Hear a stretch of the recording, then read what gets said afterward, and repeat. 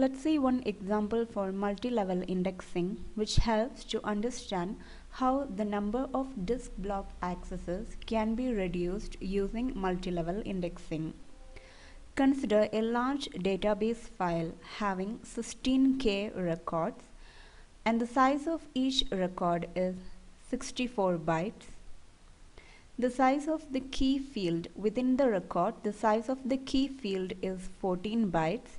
The size of each disk block is 512 bytes, and the disk block pointer size is 2 bytes. Let the first level index itself is a sparse primary index where there is one entry per each block. Suppose multi-level indexing is used. Then how many levels are required? How many blocks are required for each index level? Then how the number of disk blocks is reduced by multi-level indexing. We can see the first level index itself is a sparse primary index where there is one entry per each block. So to find out the number of entries within the primary index, we should find out the number of blocks required to keep the database file. The size of each disk block is 512 bytes and the size of each record is 64 bytes. Then how many records can we keep in each block? The number of records per block equals 512 bytes divided by 64 bytes. That is 8 records. We can keep 8 records in each block. If 8 records can be kept in one block, then for 16K records, how many blocks are required? 16K divided by 8, that is 2K blocks are required to keep the entire database file. Thus, the database file is kept in 2K blocks. For each of this block, there will be a record or there will be an entry in the first level index. Then total how many entries will be there in the first level index? The number of entries in the first level index will be 2K. Here, the size of the record is size of the key field plus the size of the block pointer. Because each index entry consists of the key field and a pointer to the disk block. The size of the key field is given as 14 bytes and the size of the block pointer is given as 2 bytes. Then what is the size of each index entry? It is 14 plus 2, 16 bytes. We know the size of the block is 512 bytes and the size of each index entry is found to be 16 bytes. Then how many index entries can be kept in each block? It is 512 divided by 16, 32 entries. If 32 index entries can be kept in a single block, then for 2K entries, how many blocks will be required? 2K divided by 32, 64 blocks are required. Thus, to keep the first level index, how many blocks are required? 64 blocks. So since this index file itself is large and large number of blocks are required to keep this index file, we can create one more index for this index. And that will also be a primary index in which there will be one entry per each block from the first level index.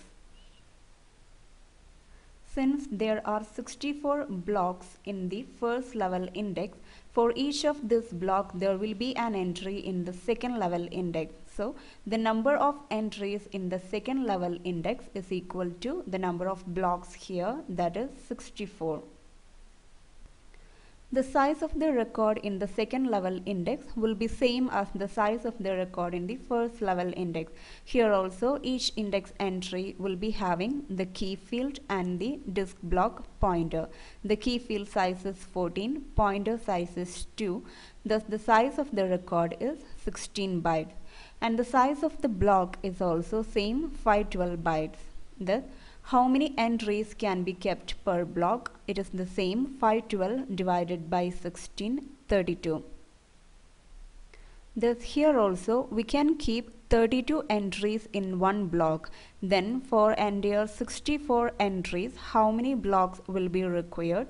64 divided by 32. That is 2 blocks are required. Thus in order to keep the second level index, 2 blocks are required. So we can see this index also cannot fit into a single block. Hence we can go for one more level of indexing.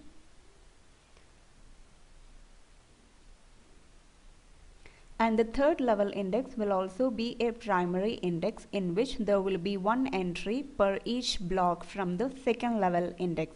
Here there are 2 blocks, thus the number of entries in the third level index will be 2.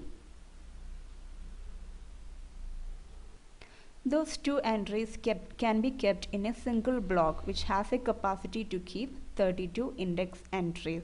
Thus, the third level index can fit into a single block. So we can stop the multi-level indexing there. Thus, the number of levels required in this case is 3. To keep the database file we need 2k blocks, to keep the first level index we need 64 blocks, and to keep the second level index 2 blocks, and the last level index can be kept in 1 block. So how many disk block accesses are required here using multi-level indexing? From each level, 1 block has to be accessed. So 3 disk blocks from the indexes plus 1 extra block has to be accessed from the database file. Thus 1 block from each level, hence 3 plus 1 more block has to be accessed. Thus 4 disk block accesses are required in this case using multi-level indexing. Now suppose we are not using multi-level indexing, then this first level index only exists. In such case, how many disk block accesses are required? 64 blocks are required to keep this index. Then we can perform a binary search on this index which will require on the average log 64 to the base 2. That is 6 disk blocks are to be required. Disk block accesses are to be required from the index and 1 extra block for to access the real record. Hence 6 plus 1, 7 disk block accesses are required in the absence of multi-level indexing, and if multi-level indexing is used, only 4 disk block accesses are required. And among them, the top level index can be kept in the main memory too. In such case, extra 3 disk blocks are only to be accessed. This is how the disk block accesses can be reduced using multi-level indexing.